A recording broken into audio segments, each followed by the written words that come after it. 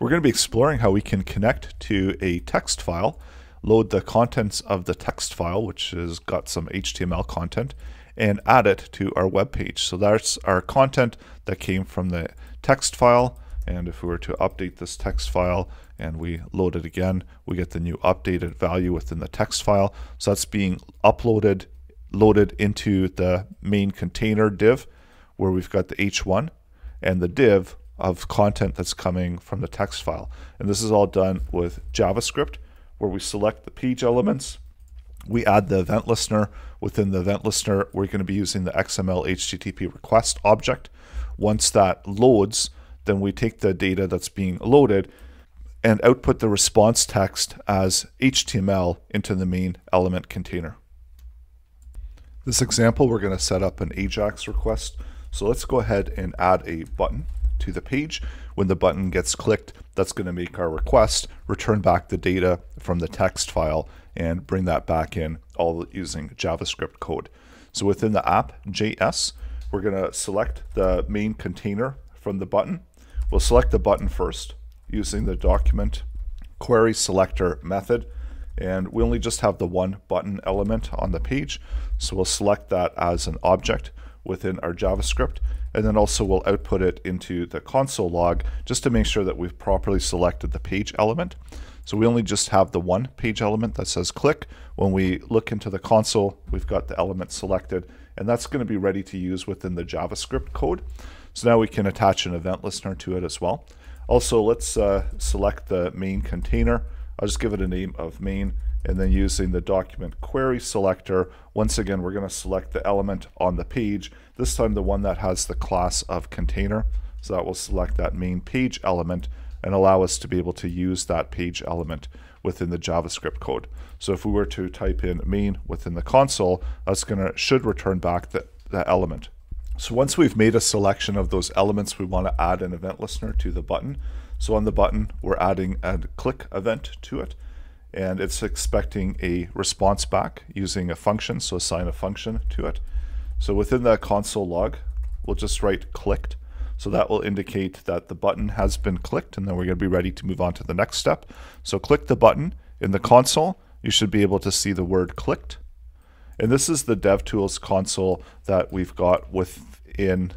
So this is the DevTools console within the Chrome browser, and you can access the console by clicking anywhere and selecting Inspect, and that will open up the console for the page within the Chrome browser. As well, you can go up to the top right-hand side where there's the three dots, select under More Tools, and from there the Developer Tools, or you can use the shortcuts in order to select the Developer Tools. So now that we've got the functionality of having the button clicking, we want to make a request to the data text. So within the data text, I'm just going to write my name, and then what we're going to do is we're going to attempt to retrieve the content from the data text back into our HTML file and load it within the main container on our web page. We'll go ahead and we'll set up a function to handle the data request. So when the button gets clicked, then we'll make a request to the function, and we can just call this req data and making a request. And this is where our XHR request will be. So let's set up the main XHR object, give it a name of XHR, and then we're going to be using the new and create an XML HTTP request object. And for now, we'll just log it into the console so that we can take a look and see what the XHR object is going to look like now. So once we click the button, we're going to automatically just send that click into the request data. So assign it to the value of the button click, and we can then comment out this content because we're not going to need it anymore. So save that. So let's try it out where we're going to click it, and this returns back the XHR request. So this is the request object, and there's a lot of properties within this object. So we want to track and we want to see the ready state values and how they're going to be changing within the request.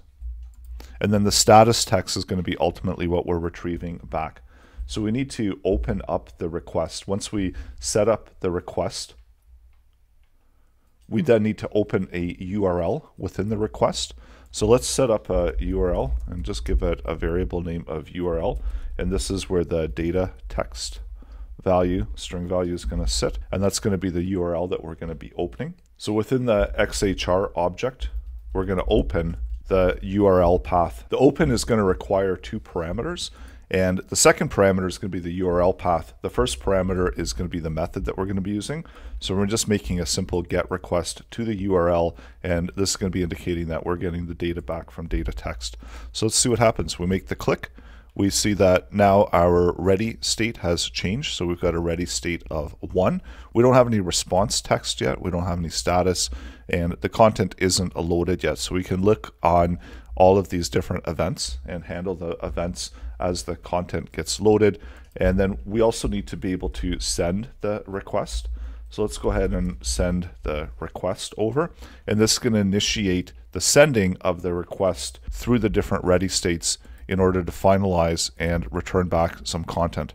So now we've got the response content back. We've got a ready state of 4, and we've got the URL status is okay. So we can add in an event listener to the XHR object. And this event listener is going to be listening for the event of load. So whenever the content has finished loading, then we can run a function. And for this function, we're just going to call it output, as we're going to output the content on the page. So let's go ahead and create the function to handle the output. And within the output, we're going to be passing through the data content. And we can console log the data, as well as we'll console log and return back the this object.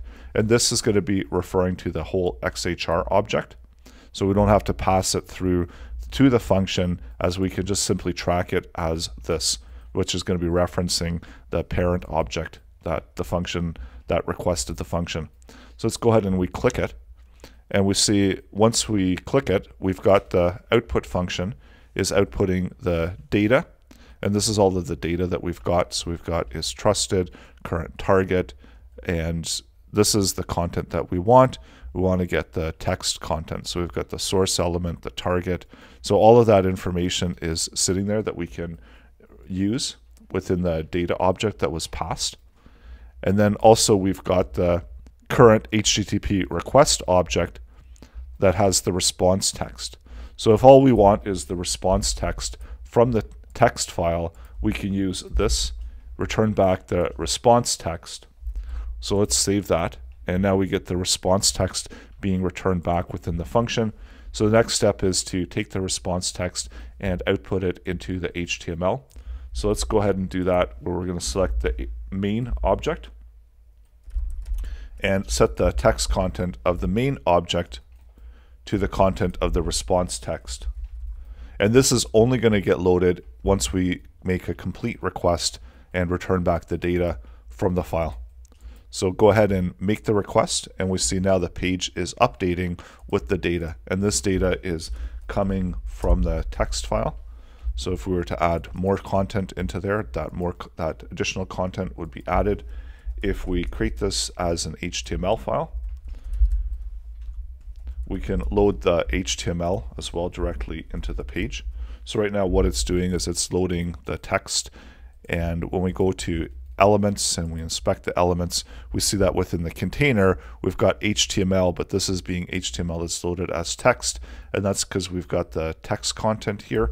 So if we were to update this as inner HTML, we click it, now we get the HTML properties from the text file that is being loaded dynamically. So if we have different H1 tags for that page element, we can then load that content directly within our web page. And because we're loading it and adding it to the page as HTML, those HTML tags will load the structure of the HTML content that's within the data text file. And that's how you can make a simple AJAX request. We're going to be covering this in more detail in the upcoming lessons. So this is a simple AJAX request where we're returning the data back using the XML request object.